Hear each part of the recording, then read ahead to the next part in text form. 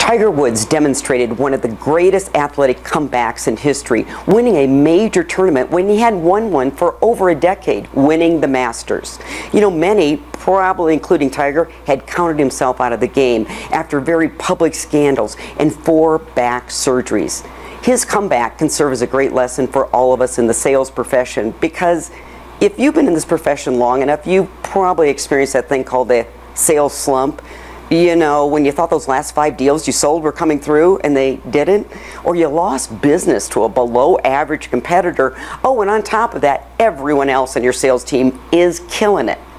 It's pretty easy for thoughts of self-doubt to creep in, wondering, do I still have it to make it in this game of sales? So what can you do to stage your own sales comeback?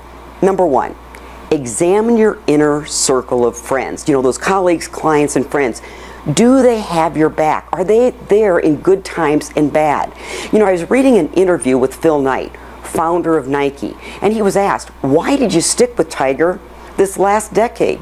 His reply, well, athletes are human, so they're going to make mistakes from time to time. You just have to see the nature of the mistake. Another interview stated that Phil said, and please don't say anything bad about Tiger in my presence, because he's like family. Who's in your inner circle of friends? Who's got your back? Who's your family? The second thing I'd ask you to do is apply a healthy dose of humility and ask for help. Set aside the ego, slow down to speed up, and ask yourself the tough questions. You know, what selling behaviors did I used to do that I'm not doing? Has success breeded some complacency and arrogance?